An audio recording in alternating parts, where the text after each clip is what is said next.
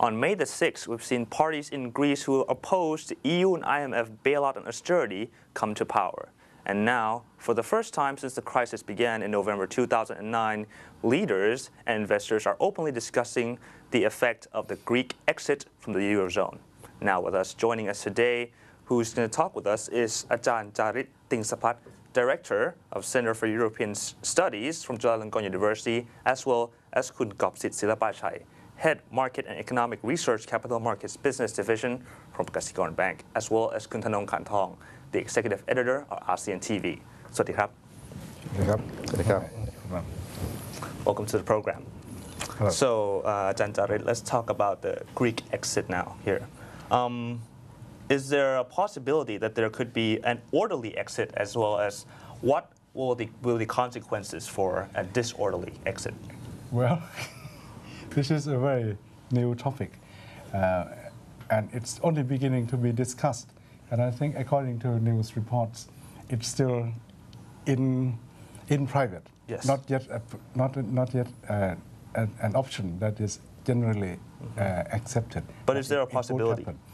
Of course, even if there is no provision in the euro use that any country can leave, conditions could be that the whole group decides that Greece can no longer remain.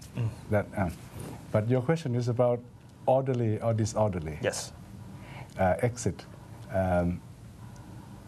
If it's money is not like politics, I think. In Europe, we have seen the countries split, and you have, in the case of Czech and Slovakia, yes. they talk about the velvet divorce. But I think when it comes to money, it affects many, many more people in their daily lives, not just politicians. So I think to think about an orderly exit is perhaps to think the most impossible thing, because how it will affect the people in their everyday lives is just, well, I think from the perspective of being here in Thailand, it's just unimaginable that one day we wake up and all the money is useless. So, Khun Kopsith, well, this scenario has not been recorded anywhere on any history books or textbooks. What do you think about this? Well, let me turn back to our Asian lesson as a model or as a template for what could transpire in the Eurozone. In 1997, I think we tried to engineer an orderly exit. If somebody was to stand up and say there's a fire, what are the possibilities of anybody trying to analyze where the fire is? First thing they do first is they run for the exit. So it's going to be very disorderly, I would say. In 1997, we exited a common currency, a de facto common currency, which was a US dollar pegged. So the imbalances that have been built over time show that these continuation of using the same currency system through a dollar peg was unsustainable, because we built large imbalances in terms of current account. We borrowed money from offshore, and we had a bubble. The same analogy is very comparable to the situation in the EU, is because they came under the same common currency, and there are imbalances that are being built over time, over the past decade or so, over the past 12 years. For example, Spain, before they joined the EU, the Spanish government had to borrow money at about 12%.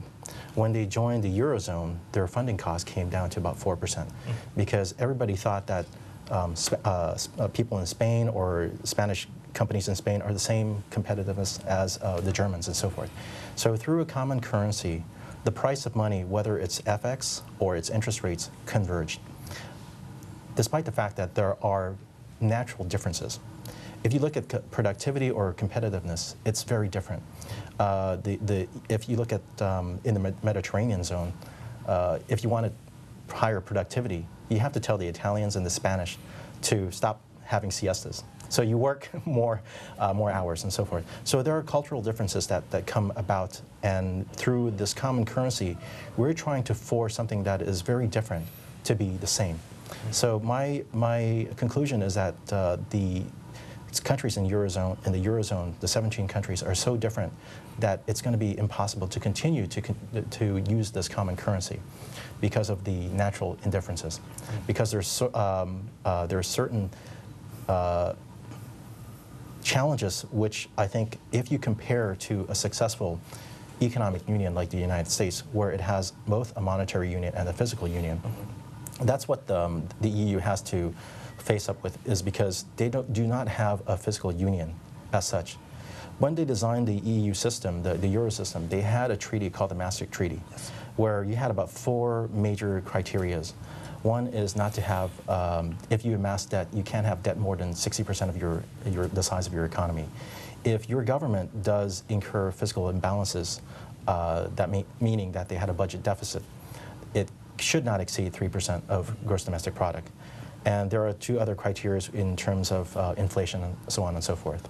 Now, the thing is that Italy was allowed to come into the Eurozone despite the fact that they had debt to GDP in excess of 100%. So there are flaws already built in using the euro as a common currency, because the Maastricht Treaty was not taken very seriously in the beginning. So in good times, you don't see these problems, but in bad times, which was ignited by the subprime crisis, those flaws began to surface. So to come back to your question, whether or not there's going to be an orderly exit, I think that's probably a pie-in-the-sky idea that everything will be run smoothly. Whenever there's a crisis, people take action first and they think later. So to answer your question, I seriously doubt that there's going to be an orderly exit. Yes. So, Thanong, from our information that we've been revealed so far, this long time coming of the Greek crisis, what do you think about the possibility of an order? I think Kopsith has made a very good point that the European Union, or the common currency, has been driven by political will, and it makes very little economic sense. And when and now I think officials, in Europe and elsewhere are starting to realize that they have committed a grave mistake, of having a common policy, and I don't see any orderly exit, for Greece, judging by the political development, not only in Greece but also elsewhere.